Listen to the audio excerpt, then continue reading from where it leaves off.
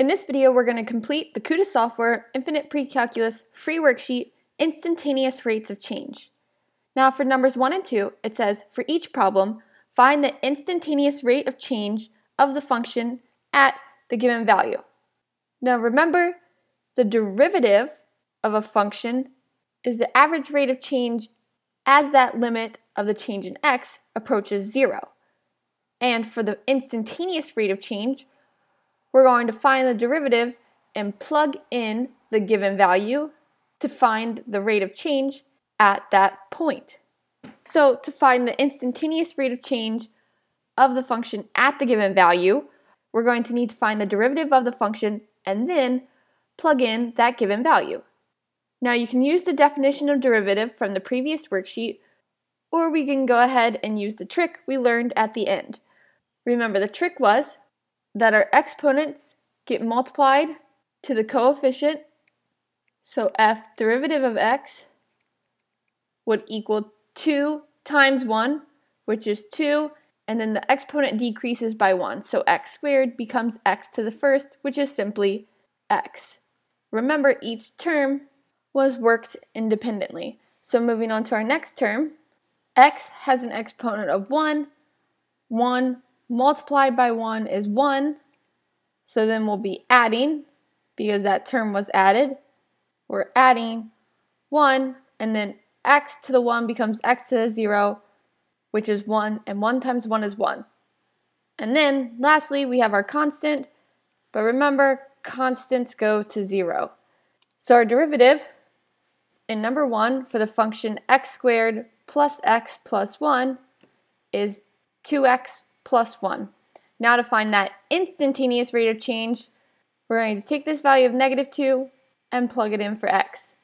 So the derivative of the function at negative 2. That's 2 times negative 2 plus 1, which is negative 4, plus 1, which equals a negative 3. So the instantaneous rate of change of our function at the value negative 2 is negative 3.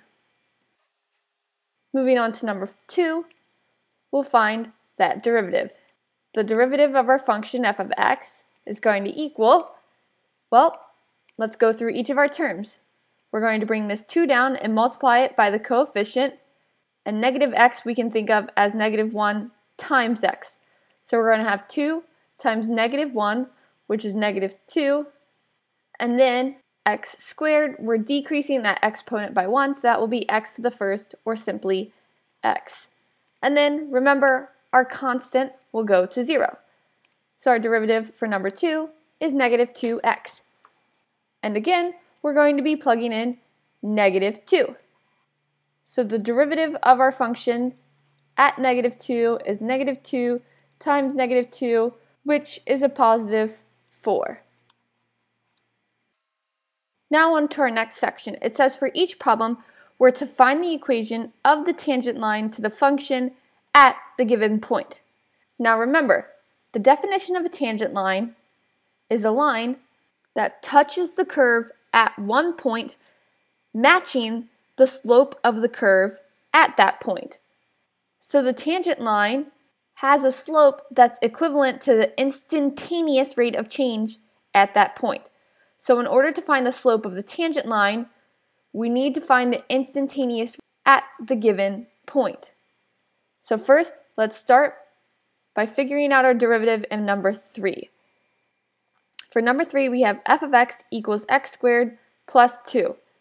Now remember, our constant is going to go to 0, so we're just dealing with our x squared term. And we're going to take the exponent multiplied to the coefficient of 1, so we'll have the derivative of f of x equal to 2 times, now within that term, because we multiplied 2 by 1, we need to decrease this exponent by 1, so that will be x to the first, or simply x. So our derivative of our function is 2x. So we're going to take negative 2 and plug that in for x in the derivative of our function in order to find that instantaneous rate of change, which is the slope of our tangent line. So the derivative at negative 2 is going to be 2 times negative 2, which equals a negative 4. So our instantaneous rate of change, the slope of the tangent line, is -4. So we have slope, and we also have the coordinates of the point. So now we're just going to use point slope form. Remember, point slope form is y minus y1 equals m, the slope, times x minus x1, where y1 and x1 are the y and x coordinates of the point that's known. So we're going to have y minus 6 equal to our slope, -4, times x minus x1, which is minus a -2. However, as opposed to subtracting a -2, I'll add a +2. So in my next step, I'm going to distribute -4 because I want my tangent line in the form of y equals mx plus b. So we'll have y minus 6 equal to -4x plus -8. Now I'll add 6 to both sides to get that y equals -4x plus -8 plus 6 is a -2, but as opposed to adding a -2, I'll simply subtract 2. So here we have an equation for our tangent line to the point -2, 6. Y equals -4x minus 2. So let's go ahead and graph that. We'll graph it using our y-intercept and our slope. So when we're at 0 in the x, we're at -2 in the y. Now we can use our slope to find the next point, or we can remember that we used -2, 6 in order to calculate this point. So -2, 6 is another point that's on this line. And if you want to double check with the slope, rise over run is either -4 over 1, or we could say 4 over -1. So if we go up 4, in the positive direction, we need to go 1 to the left for 4 over -1, and that will be another point on our tangent line. So let's go ahead and draw a line to connect.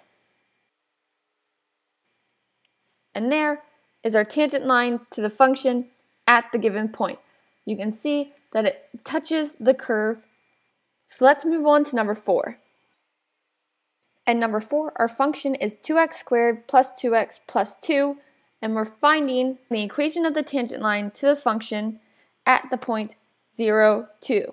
So in order to do that, we first need to find the derivative of the function so that we can plug in our x value to find that instantaneous rate of change, which is the slope of the tangent line at that point. So the derivative of f of x is going to equal, well, first off, our constant will go to 0. Looking at 2x, that's an exponent of 1. So 1 times 2 is 2. And decreasing that exponent by 1, we'll have x to the 0, which is simply 1. And 2 times 1 is 2. And that will get added to, taking our exponent, multiplying it by the coefficient, 2 times 2 is 4. And then we're going to decrease that exponent by 1, so that will become x to the first, which is simply x. So our derivative is 4x plus 2. And we're finding that at the point where x is 0. So 4 times 0 plus 2 is equal, well, 4 times 0 is 0, and when we add 2, that will give us a +2. So the slope of our tangent line is 2. Now we're just going to use point slope form to solve for the equation of our tangent line. So y minus y1 equals m times x minus x1. So we have y minus 2 equal to our slope m of 2 times x minus x1, which is x minus 0. Now when simplifying, x minus 0 is simply x, so we'll have y minus 2 equal to 2 times x. Then all I have to do is add 2 to both sides to get my equation of my tangent line to the function at the point 0, 2. And that's y equals 2x plus 2. So now let's go ahead and graph. Our y-intercept B is 0, 2, and that's also our given point. So we'll need to use the slope to find another point on the line, or we can plug in an x value and solve for y and then plot that point. Let's go ahead and use the slope. The slope m we can think of as positive 2 over 1, so 2 up in the rise and 1 to the right in the run. Also, if we wanted to plug in a value for x, we could plug in -1 to get 2 times -1, which is -2, and when we add that to 2, we'll get 0 in the y. So we'll also have the point -1, 0. But all we need is 2 points to form our line, so let's just go ahead and graph. So again, y equals 2x plus 2 is the equation of the tangent line to the function at the given point. Now onto the last problem on this page, which is our critical thinking question. It says to look back at problem 1. At what value of x is the derivative 0? So this is number 1, and our derivative was 2x plus 1. So let's go ahead and rewrite that. Our derivative was 2x plus 1. And it asks at what value of x is that derivative 0. So we're finding when our derivative is equal to 0. We'll plug in 0 as the value that our derivative is equivalent to and then solve. So 0 equals 2x plus 1, so I'll subtract 1 from both sides to get -1 equal to 2x, and then I'll divide by 2 to get that -1/2 is equal to x. So the derivative is 0 at x equals -1/2. However, let's expand this further and take a look at that. So the derivative is 0 when x equals -1/2, which you can see is this point here. That point is also a minimum. And because the derivative equals 0, that means that at that point, the slope of our line is also 0. So we're going to have a horizontal line for our tangent line at that point. Let's go ahead and calculate that tangent line out. So we're calculating now the tangent line at x equals -1/2, which is when our derivative is equal to 0. So the slope m equals 0, so it's a horizontal line, but we need to figure out what that y value is so we know what our horizontal line is equivalent to. And in order to do that, we'll just take x and plug it in for our function to find what the y value is at that point. So we'll have f of -1/2, that equals -1/2 squared plus x, which is plus -1/2 plus 1. So this is equivalent to 1/4 plus -1/2 plus 1, but I'll write these all over the same denominator.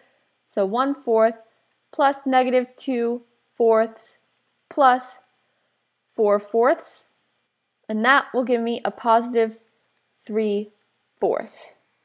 So at -1/2 in the x, we're at 3/4 in the y. So that means that our tangent line, now that we have x1 and y1, we can solve for. But we know that it's a horizontal line where the slope is 0, so ultimately it's going to be equal to simply 3/4. But let's use point slope form and plug that in. So we have y minus y1, which is 3/4, equal to our slope m, which is 0, times x minus x1, which is -1/2, so I'll add a positive 1/2. Remember, 0 times any quantity is 0, so this will go away. And adding 3/4 to both sides, adding 3/4 to 0, will give me that our tangent line is equal to 3/4. So there's our tangent line at the point negative 1/2 3/4. I want to note that at any extrema, the derivative is going to be equal to 0. And wherever the derivative is equal to 0, the tangent line is going to have a slope of 0 and therefore be horizontal at those extrema points. So finding the derivative of a function and then setting it equal to 0 is one quick and easy way to find the x value of an extrema. And with that, we wrap up our KutaSoftware Infinite Pre-Calculus free worksheet, Instantaneous Rates of Change. If you have any questions, feel free to leave them in the comments below. And as always, like, subscribe, and share.